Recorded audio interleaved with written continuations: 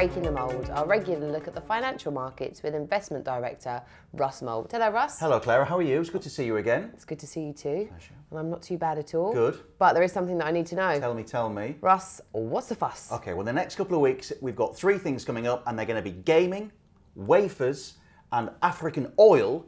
That's because we get full year or interim numbers from GVC, IQE, and BowLeven. All sounding very exciting. Should we take a punt and start off with GVC? Punt. Very good, yes. Isle of Man-based firm.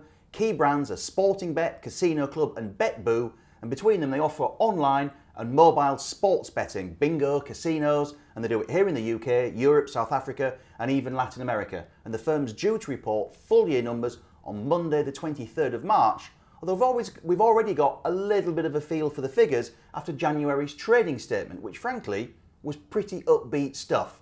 The company reported strong increases in customer deposits, gaming revenues, sports wagering, and margins.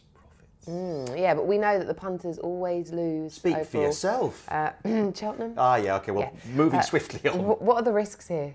Okay, regulation's probably the biggest one. GVC doesn't have a high street presence in the UK, but it is still subject to a new point of consumption tax introduced by the British government, which applies to where the gambler's based, not the company. Now, the absence of a big sporting event in 2015, apart from Cheltenham, is a bit of a handicap. No Football World Cup, for example, and GVC is also heavily investing in its offering. But despite those startup costs and the new tax, management still seems pretty confident in the outlook, judging by their progressive dividend policy. Now, GVC's already flagged a healthy increase in the total payment for 2014 to around 52.5 euro cents. That's enough for a yield in the sort of 8.5 to 9% range. Now, as the chart shows behind us, the shares have actually come off a little bit, possibly because of the worries over the tax. So let's see if in the step there's any colour on the new levy's impact so far in 2015, where broker consensus is for full year profits pre-tax to come in broadly flat at the 45 million euro mark. Brilliant. Right, now that is gaming done. Let's move on to wafers and Welsh ones at that. Yeah, very good. IQE is one of Cardiff's finest, though it also has operations in America and Asia as well. So the company provides semiconductors. Silicon chips is the common term, but what IQE does is actually anything but common. It provides specialist skills and services for very high-end products that go beyond bog basic chips, featuring materials such as gallium arsenide, which you think about is arsenic, so it's poisonous. So this is really quite smart stuff. And those chips are used in smartphones, solar cells, light-emitting diodes. It's all really high-tech, and we've got results coming up on the 24th. Okay, Russ, now thanks for the chemistry lesson. I really needed that. Yes, all right, what pleasure. should investors be looking for when it comes to the numbers? Oh, that was pretty good for a history graduate to get in all that stuff about poisons. It was really great. Anyway, so the shares have broken a 2-year slump, actually. Again, the chart behind us shows someone somewhere is getting excited, not just me about the chemistry. January's trading statement confirmed full-year expectations, and boss Dr. Drew Nelson has flagged sales around 112 million quid for the year that's just ended.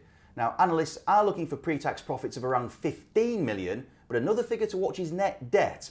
After some acquisitions, it got quite high. It's now coming down to around the 31 million pound mark net. Now, the quicker the debts drop, in principle, the less risky the stock becomes, and the more chance there is the company can forge a sustained profits recovery. Okay, finally, let's talk about BowLeven's African adventure. Yeah, really quickly. I mean, obviously, it's been a roller coaster for all oil stocks over the past few months. And again, oil price weakness has weighed very heavily on the Explorer shares, although they have actually rallied from 23 to around 31 pence as crude has tried to stabilise. Again, there are fresh signs of weakness creeping in.